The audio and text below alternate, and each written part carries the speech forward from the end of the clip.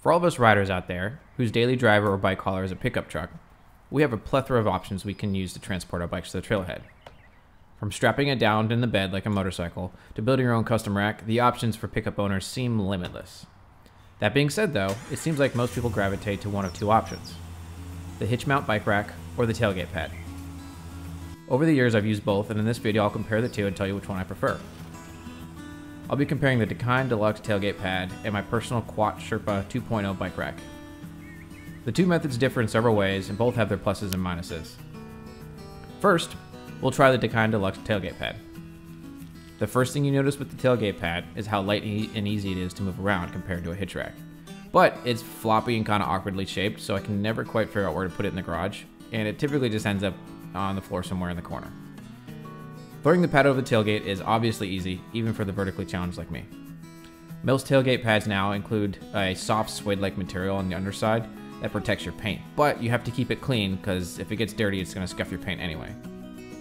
Once you throw the pad over, it starts to get kind of tricky when feeding the straps through the underside of the tailgate. This may be easier or harder depending on the vehicle, but on my truck I noticed that the outside straps fed through relatively easy, but to get the inside straps to feed through, I had to open the tailgate partially, which with my short arms became kind of frustrating. I'm sure the more you get used to installing these, the faster and easier it would be though.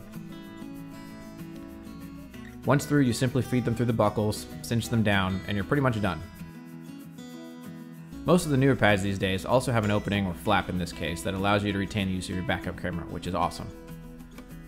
Loading your bike is simple and fast. Just hang your bike over the tailgate and secure it with the provided strap.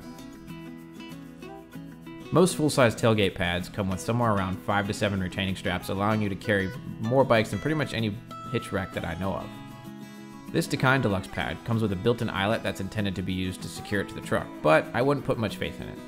As far as the bike is concerned, your best bet at security is to run a cable lock through the frame and through a tie-down point in your truck. Once you get used to how the tailgate pad installs, it ends up being fairly simple, minus the feeding the straps under the tailgate part. And for some of you, you may just leave the pad permanently installed.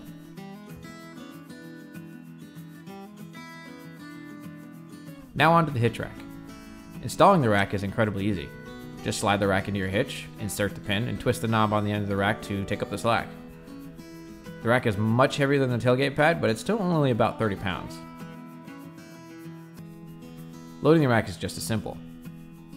Lay the rack flat, open the arm and wheel holder, place the bike on the rack, lock it down, boom, done.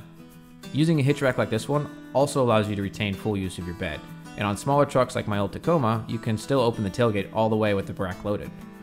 But you'll only be able to open it up about halfway on full-size trucks. The rack does make your vehicle quite a bit longer. It's really not a big deal, but it's something you need to remember when you're driving around. This particular rack also comes with a semi-integrated cable lock that locks your bike to the rack, which is also locked to your hitch. This gives you enough security to run into a store or restaurant, but I wouldn't leave it overnight. The biggest downside of the hitch rack is of course the price, and it's a pretty significant downside. A top-notch tailgate pad can be purchased for about $150, whereas a good hitch rack is going to cost you like $300 to $700. So which do I prefer? Well, the hitch rack. But that's only because it fits my needs better than the tailgate pad. Which one works best for you will solely depend on your specific needs and budget. If you have the money to spend, like having full use of your bed, and never carry more than 4 bikes, then a hitch rack works great. But if you're trying to keep it cheap, are not as concerned with security, or you need to haul 5 or more bikes, then a tailgate pad is probably the better choice.